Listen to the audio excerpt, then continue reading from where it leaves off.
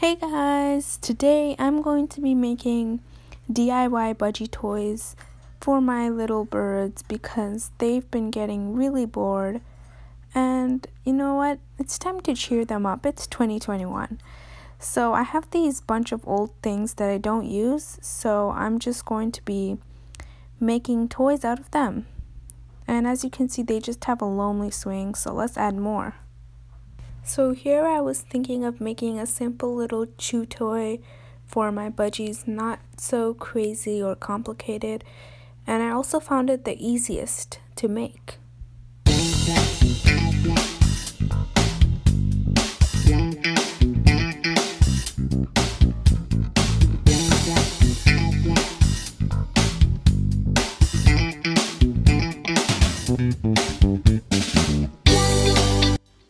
The first toy I made. As you can see, it's really simple and cute.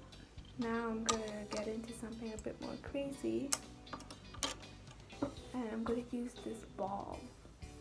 So my idea was of putting like a treat inside there, probably like a millet or something, and yeah, I could use lots of colorful colors.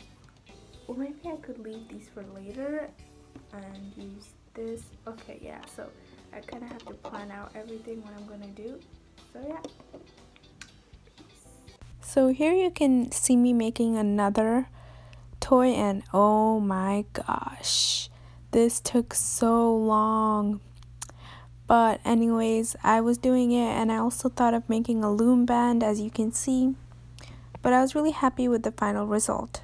Next was this toilet paper roll DIY. So birds actually in the nature, they use like tree branches or something for their nest. So I wanted to sort of imitate that with the tissue paper. So that's why I, teared them up. And I was thinking of cutting holes inside this little cardboard, what was it called? Paper roll? Yeah, and then put all the tissues inside. And for budgies, it's just really fun for them to like tear it up and, chew it up.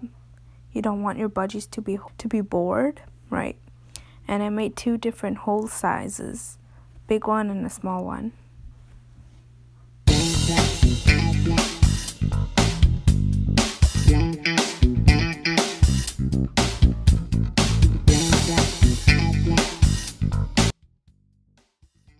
Here's their cage now. I'm just really happy.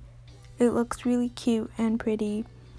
And they're not really playing with them right now because they're like, what is this in my cage? They're a bit skeptical and scared, but after a couple of hours, they'll get curious enough to play with them. So I hope you like this little DIY of mine.